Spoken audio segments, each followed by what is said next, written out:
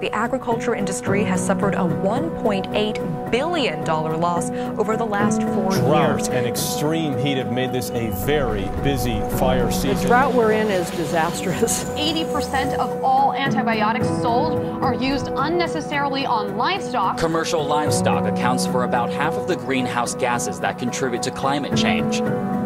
We haven't been this dry in decades.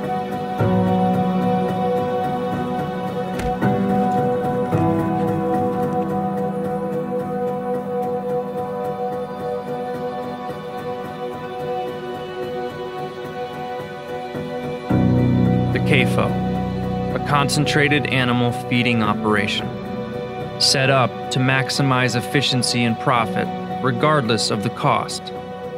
This type of livestock production is one of the most resource-intensive practices on the planet. It's been made possible through massive taxpayer subsidies, but the true cost is enormous.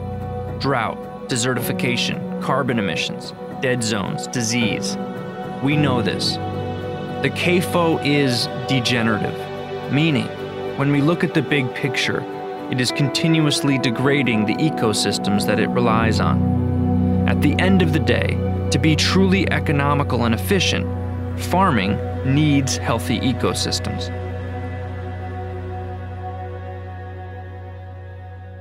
After seeing just how degenerative CAFO ranching is, I started researching if there is a truly regenerative way of ranching cattle. I found Dr. Alan Williams, who is known for doing just that. He's pioneered a relatively unknown approach to ranching that's hugely profitable, efficient, all while regenerating the ecosystem and environment. It's called regenerative ranching. I set off to Bibb County, Alabama to meet him and see his regenerative ranch with my own eyes. Yeah, got some good grass-fed steaks on the grill. Oh my goodness. I consider Alan to be the grass-fed guru of our generation right now. I don't know if he'd appreciate that, but that's what I've been thinking of him as. So the cows are going through another move today, and this is what high-density grazing is all about, multiple moves a day. With regenerative grazing, we mimic what the bison once did by building appropriately sized paddocks each day that allow us to graze hundreds of cattle across each paddock. Once the cattle have eaten some of the grass, trampled some, and fertilized the area, they are immediately moved to the next paddock and then the next. This practice produces profound results that prevent overgrazing and promote tremendous fertility and growth. If we focus first and foremost on the soil and restoring that soil function and biology, then everything else comes much easier. So the important thing that differentiates between dirt and soil is soil organic matter, right? Yes. And soil organic matter is actually 50% carbon, which means if we're regenerating and rebuilding soil, we're actually putting carbon into the ground. Now, I've been told and we've read in books that it takes hundreds to thousands of years to build back soil. How quick are you doing it here? We're able to build new soil organic matter at the rate of 0.5% to 1% annually. Let's put some perspective on this. A 0.4% increase of soil organic matter on the world's agricultural soils would completely negate all current CO2 emissions. Alan is increasing his soil organic matter by 0.5% or 1% every year. If we add just 1% more soil organic matter, that means that every single acre can hold another 25,000 gallons of water. Ready? Go. So we just did our water infiltration test and found that it took only 4 seconds to infiltrate the first ½ inch of water. That means we're keeping our water here, right here. When you contrast that with the average farm and ranch across North America, the average water infiltration rate is less than 1/2 inch an hour. So two things are happening to that water that's sitting on top of the surface now.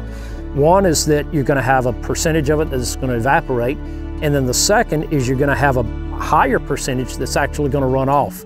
It's going to carry with it topsoil to the effect of 4 tons plus per acre annually. You've got a lot of nitrates and phosphates that are leaving your soil and going downstream. They're going into our rivers, into our bays, into our gulfs, into our lakes, and creating significant issues. Adjacent to Alan's farm is a soy field that exemplifies degenerative agriculture. This is one of the major reasons why CAFO systems are so degenerative, because this is where the feed comes from. Look at this soil. It is literally turning to dust, and we're losing probably 4 tons to 10 tons of topsoil per acre per year on this type of agriculture. We could convert this land, this vast amount of land, could be easily converted to start feeding cattle. Instead of shipping all this soy thousands of miles to those feedlots, why don't we just do it right here? Without using any imported water, feed, fertilizer, or pesticides, Alan has increased his production 5-fold in the last 3 years. We keep passing these ranches that look way more depleted than Alan's ranch. So, Alan, we're driving past tons of ranches on the way here, and they have way less grass than you. What we're looking at here, we have easily 3.5 times more forage growing per acre. I can carry 3.5 times more cows on the same 5,000 acres, which means more net profit. So many people have the misconception that to do good for the environment, you can't make a lot of money. Alan's model completely turns this upside down. Then, of course, it begs the question, why aren't all farmers and ranchers doing that? So I asked Alan, and he was just like, simply, Finn, it's just because people don't know.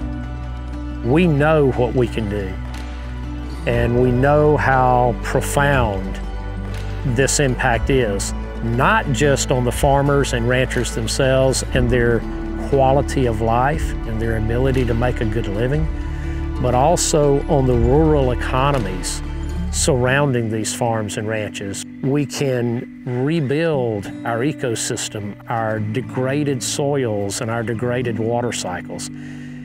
That's what excites me. And we're creating opportunity to bring young people back into agriculture, young people that have a hunger and a thirst to be able to achieve these things.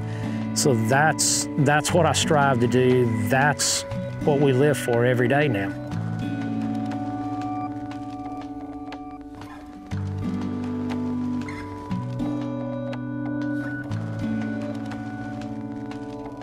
So really, you're a grass and soil farmer, and the cows are secondary. That's correct. They're the tool we use to build soil.